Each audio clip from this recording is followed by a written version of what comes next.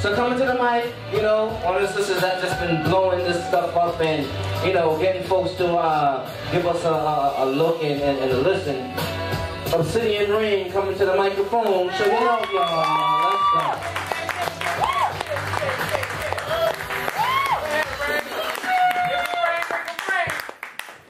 All right.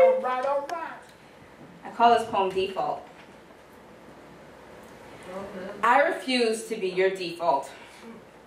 Naively giving into my own emotions, I beseeched you to see me.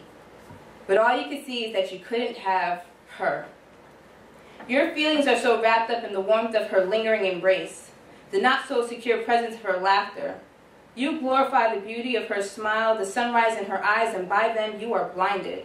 And I illuminate the darkness of your soul. Allowing you to feel comfort in the crevices of my core, I open the depths of me to reveal my own. Not because I'm trying to impress you, but because I simply know no other way.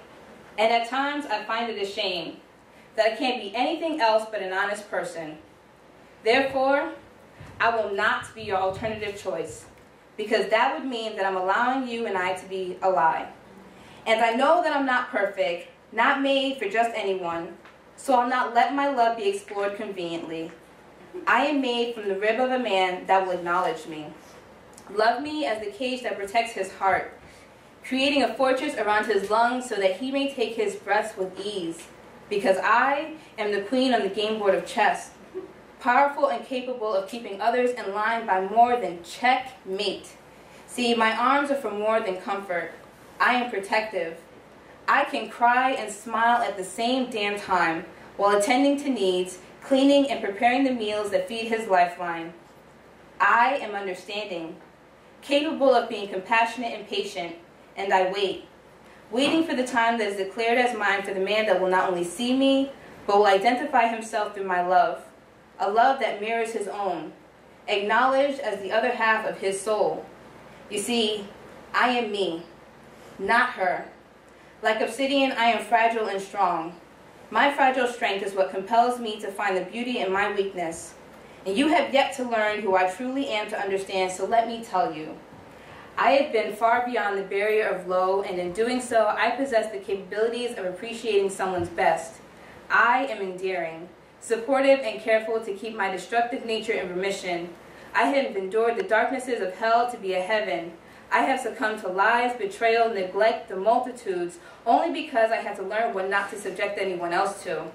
So, I withdraw from being your rebound.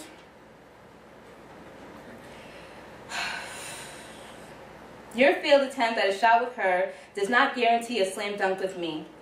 I am that three-point shot at the buzzer that wins the game.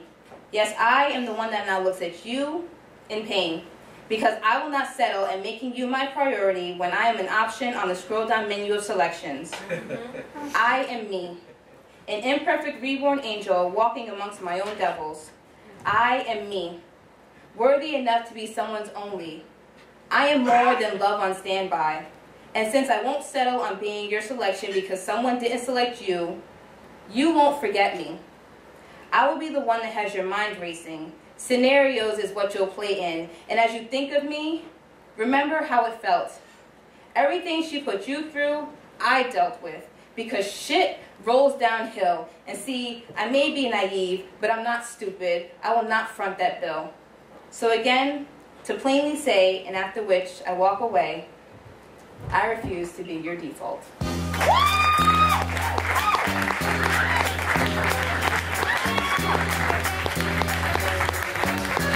No default.